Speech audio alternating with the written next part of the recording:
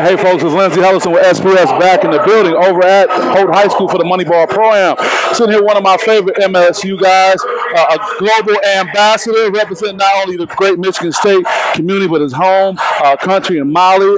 Just was home doing a great thing, opening your new school. Yeah, you wanted to name it after the community, but they wanted to name it after you, Mady Sissoko. Yeah. Talk about what that experience was like for you. I know it was fun. It was very exciting. You know, have that. You know, that's the first school in my village, and every single person is excited about it. So the feeling for me, it was just like, I can't even just put in a word because it was amazing. So well, I think it's important that some people know. Right on time, I got Jay in the building. You didn't benefit from NIL because you are an international student, but you still leverage your platform to be able to do that. Talk about why was it important to still take advantage of doing something like that, even though you couldn't take advantage of the NIL that some of the other students get.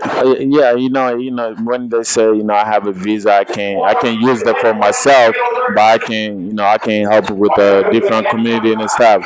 So the thing that come out of my mind with my guardian said, you know, we could do something big in your village, and that's when the school thing come up. So we were very excited to do that. So as soon as we put a website out, we're doing school.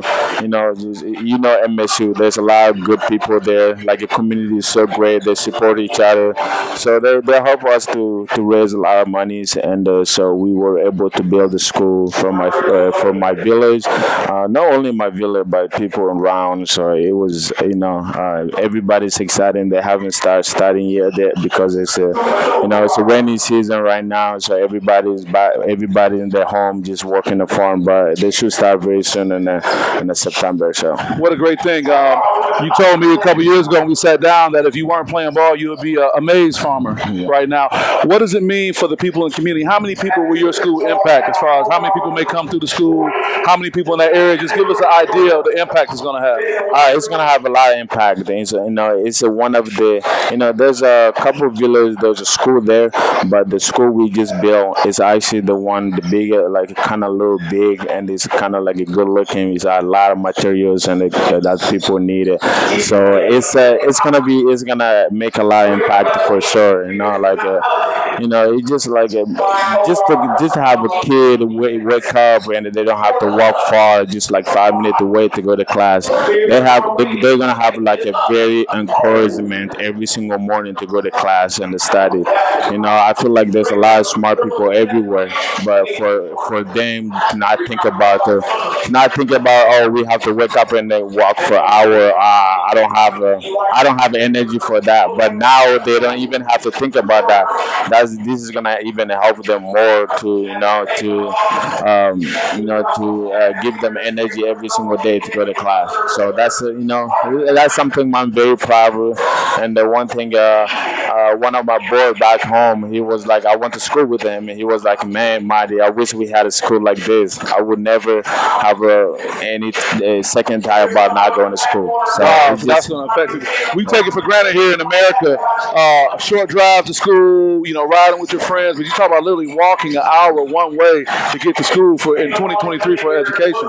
We started out talking about the great things you're doing globally. Talk about being a Michigan State ball player, coming back, having this experience, what your growth has been like, and what you plan to do this season with the team. It's gonna be exciting. I'm so excited for going to my fourth year at MSU. It's a blessing to play 4 years in college basketball for sure, and I'm very, very looking forward to challenges that every rest of the week I go through.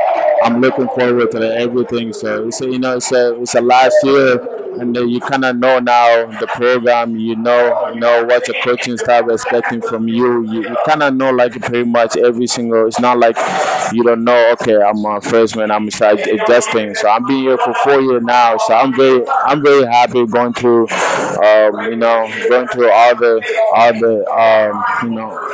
anything we got coming for us.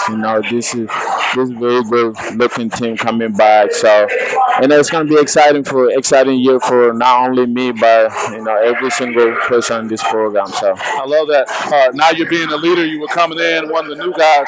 Talk about your personal growth, because even talking to you now, I sense your maturity, because you are a young man growing, not just with basketball, but talk about what kind of growth you've had, you know, just in your presence, you know, your confidence on and off the court. You know, it just like you just said, I'm one of the seniors, so I have to, you know, I have to lead, so I have to set an example every day. What is a practice? What is team activities? What is outside of basketball? You know, you are one of the oldest guy now, so I'm looking forward to the challenge, like I said, and I think you know, my personal goal is just like you know, help my team any way we can to, you know, to make a great impact this year. Well, not only are you helping your team on the floor in the Big Ten, you are helping an international team, being a global ambassador already, man. I'm so proud of you and everything you're doing. I want to wish you the best, okay? Thank you so much. Yeah, Good to see you too, man. Appreciate it. Keep supporting this young man in Michigan State. This is Lindsey Hudson with SPS at the Moneyball ProAm. We'll see you next time. Peace.